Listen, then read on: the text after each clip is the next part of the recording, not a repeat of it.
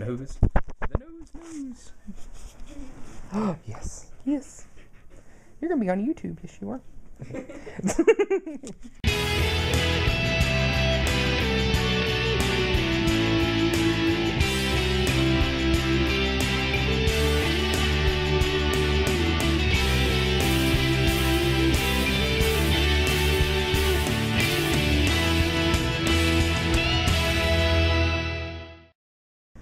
Greetings, fellow travelers on the road of life. I would like to apologize first of all for taking so long to post this. Had a couple of things go on, but everything is going extremely well. As you saw from the beginning of this video, this very precious dog, who is the child of my friends who I went and had pizza with the other night, got to enjoy her, which was good. That was a good way to wrap out my very first week as a non-smoker.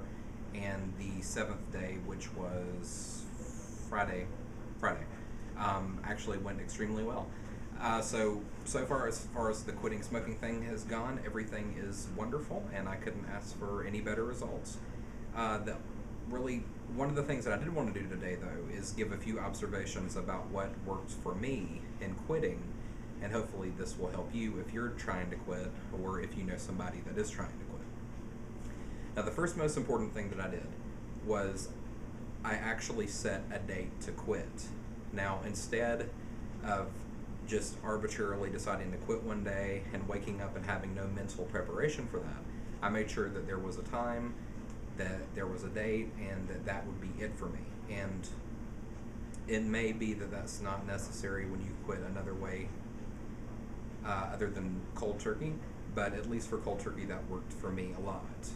The second thing that really helped was the fact that I replaced my addiction. Now, I started walking initially.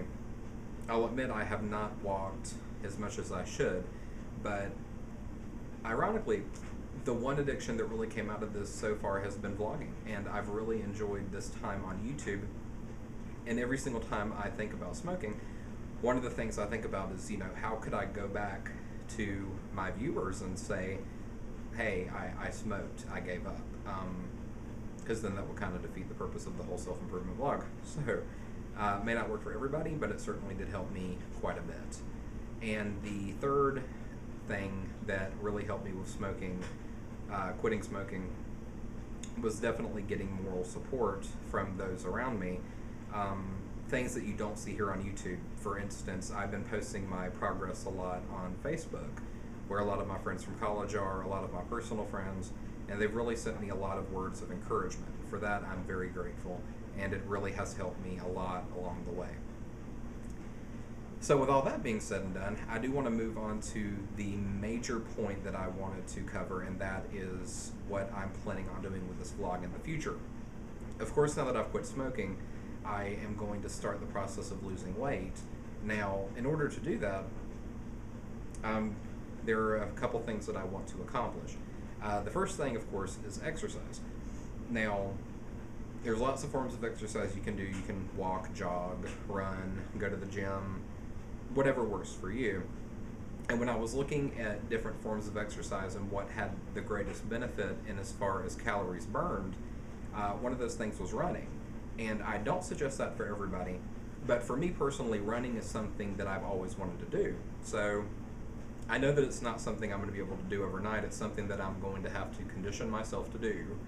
But once I get to that point, I would like to be able to run 1 to 2 hours per day, which may seem like a lot, but on average, if you're running 2 hours a day, you're burning somewhere along the lines of 6,000 calories. Which is a tremendous amount of calories.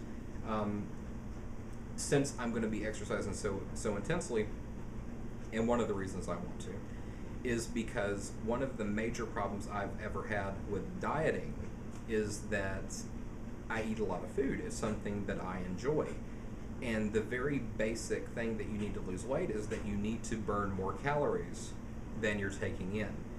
Doesn't matter what diet you're on, doesn't matter whether you're doing a complete lifestyle change or whether you're doing Atkins or whatever you want to try.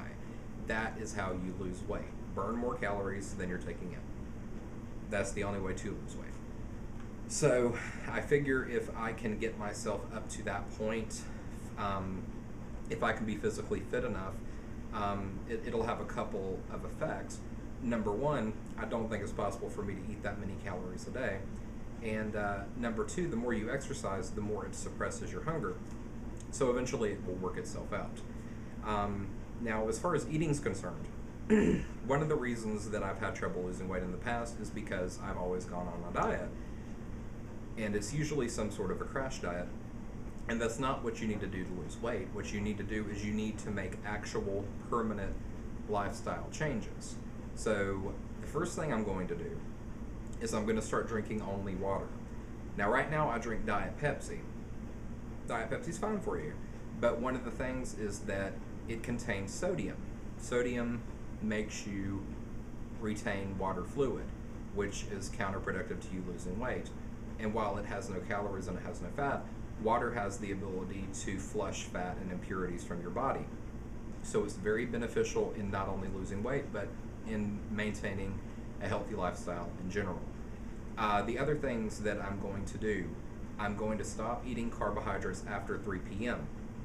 This is not a low carb diet like Dr. Atkins per se, but the later in the evening it gets to be, the harder it is for your body to metabolize certain complex sugars, and the more chance there is of those turning into fat. So stopping carbohydrate intake at 3 p.m. will do a lot in as far as creating a much more healthier dietary plan for me. Number two, until I have reached my goal weight, I am going to stop eating sweets.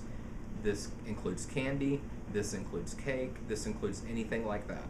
The only exception will be special occasions. And when I say special occasions, I don't mean once a week, once a month.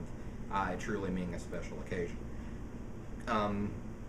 Other than that, I'm going to try to cut out unnecessary fat. For instance, if I'm having a sandwich, instead of having mayonnaise, I'm going to have mustard.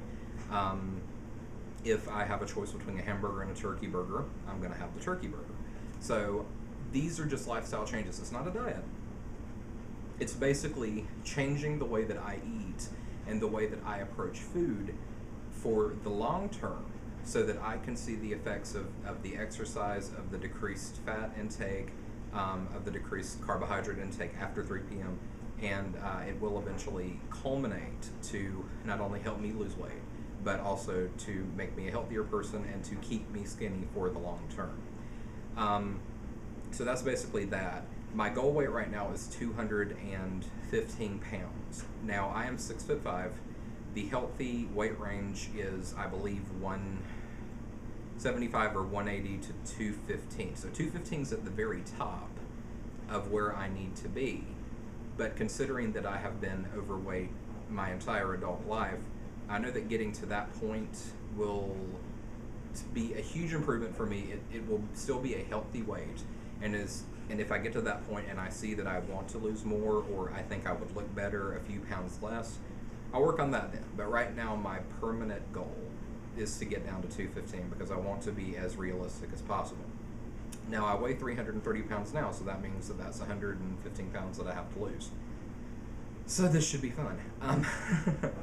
But yeah, so that's basically it as far as losing weight and exercising is concerned.